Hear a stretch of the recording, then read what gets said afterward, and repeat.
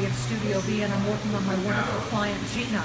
I want Michelle to zoom in. I'm using Vero lights in 20 volume because she had this very large pink band in her hair.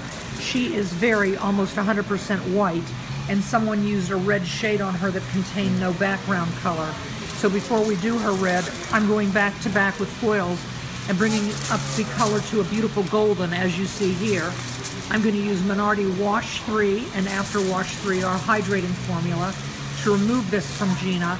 And then after I've created a golden instead of a pink stripe in the hair, we'll be able to create a beautiful red. You can see I've done some in the back with foils almost back to back to eliminate that really strong pink band.